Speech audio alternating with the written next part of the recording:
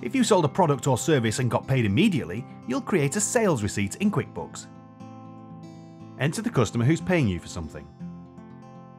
If this isn't a customer you've entered into QuickBooks yet, click Save.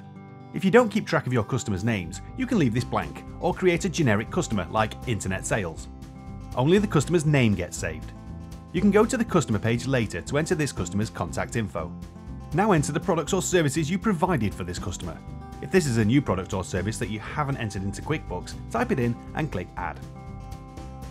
Enter information about this product or service. Most of this is pretty self-explanatory. QuickBooks needs you to choose an account for this product. This isn't a bank account, it's a bookkeeping account called an income account that goes up every time you sell this product. Now you can fill out the rest of the receipt. Be sure to enter the payment method your customer used to pay you.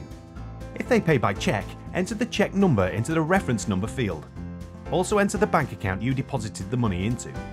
If you group this check with other checks and cash that you deposited all at once, choose Undeposited Funds. After you deposit the group of checks and cash in undeposited funds, you'll need to record the deposit in QuickBooks. Now it's your turn. In your QuickBooks, create your own sales receipts. You get both a pretty receipt to hand to a customer and the record of a sale in your books.